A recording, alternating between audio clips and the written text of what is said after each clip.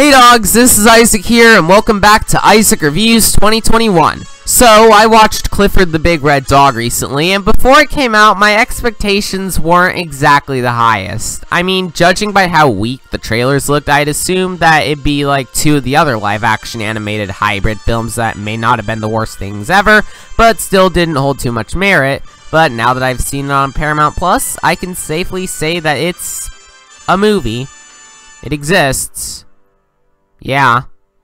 I suppose I should start with what I didn't like about this since, well, this movie isn't immune to being flawed. First off, the writing is a mess, with several story choices being really weird and the plot itself being very tired and cliched. The humor, while some of the line delivery was kinda funny, could get very annoying and juvenile at times, as well as the characters being pretty one-note and forgettable, even if some of the actors could give solid performances. I say some because others, especially the child actors, clearly gave less effort than others. Also, the editing in this is complete garbage, transitioning at the speed of a cheetah on Red Bull and just looking very amateurish overall. But aside from those problems, I wouldn't call Clifford a bad film, unlike what most of the reviews are saying. If anything, I did find some genuinely strong aspects in this aside from the weak script and horrible editing. For one, the movie does have an interesting commentary on the dangers of animal testing, highlighted with a biotech company in the film called LifeGrow. Now, yes, it does kind of make this look like another one of those kids' films we keep getting where it has to have some sort of ham-fisted message about saving the environment, but I was still interested in the execution overall, and yeah, it was pretty solid. But overall, the biggest positive I see in Clifford is the heart, especially the relationship between Emily Elizabeth and the titular Big Red Dog. Now, yes, this movie doesn't bother to explain how he snuck into her backpack, and yes, some scenes involving them could grind the pacing to a screeching halt, but the bond that they establish throughout the course of the film does feel nice and can even lead to some rather heartwarming moments.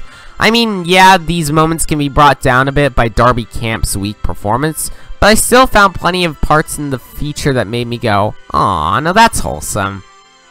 Anyways, to sum things up here, while my expectations with Clifford the Big Red Dog weren't very high to begin with, I will admit that there were still plenty of enjoyable aspects. Now, yes, the writing was clunky, some of the humor was pretty juvenile, and the editing was awful, but the acting was generally okay. Some of the dialogue could be kind of witty, the commentary was a bit forced, but still worthwhile, and the heart was definitely in the right place. Now, with my recommendation, if you have any siblings or cousins younger than 8, they'll probably enjoy this, but for any older audiences, it's harmless, so maybe you might get some merit out of it, but don't go into it expecting some sort of Tarantino masterpiece. 6 out of 10, it wasn't that good, but it could have been worse. Next time on Isaac Reviews 2021, we're going to be taking a look at Ghostbusters Afterlife.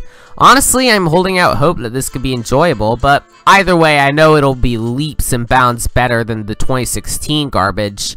But anyways, that's going to be it for this episode of Isaac Reviews 2021.